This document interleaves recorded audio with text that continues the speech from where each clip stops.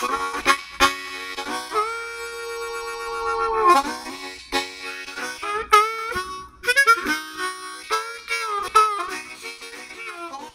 this collapsed outline, I have about a dozen different tag types. What the tag index script does is create a tag index with each tag present in your outline. Let me show you. This script works instantaneously. Are you ready? And go. Just amazing. There are a couple of things to notice here. The tag index is sorted alphabetically, and there are a pair of colons separating each tag. When you set up your script, you decide what separator to use. Let me undo this tag index just created, and I'm going to show you a different separator. And now you see I have a vertical bar separating my tags. And what is the purpose of a tag index, you may ask? Well, this is a list from about 5 years ago when I moved from one apartment to another. I went through each room of my apartment and created an inventory of everything. And I tagged every item with some sort of action.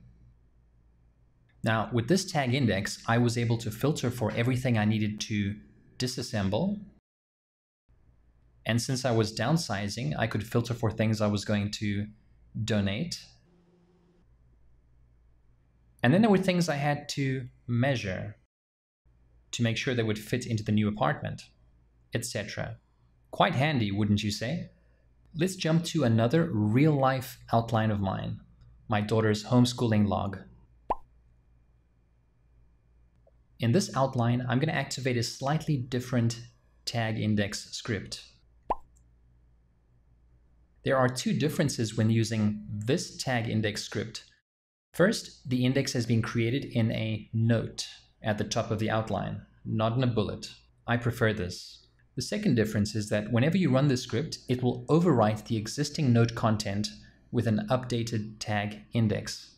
To illustrate, I have an exercise tag here, and I've decided to eliminate this tag category and replace any of those with this tag here, fitness. It's one in the same category. So I'm going to filter for exercise. I'm going to explode this tag right here and replace it with fitness. And now I'm going to run my tag index script again. Notice how the tag index has been updated. There is no exercise tag. And the usefulness of this outline? Let me go ahead and click on a couple of tag categories. You'll see just the tip of the iceberg. The first few entries I logged in different areas of my daughter's homeschooling when we started back in late 2017. Dogs. We have a couple of dog-related activities going. Here's geography.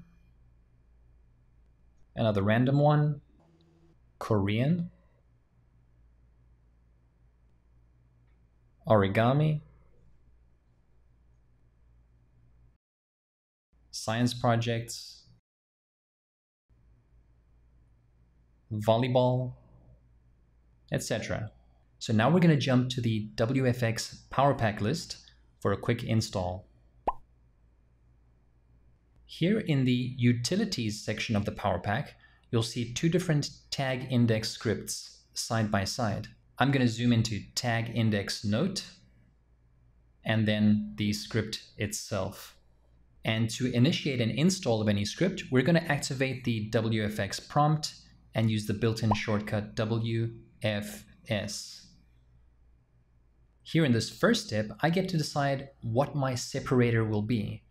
I'm going to replace this set of colons with a vertical bar.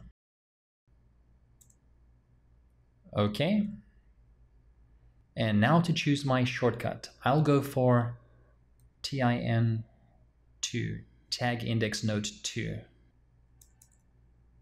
And that's how it's done.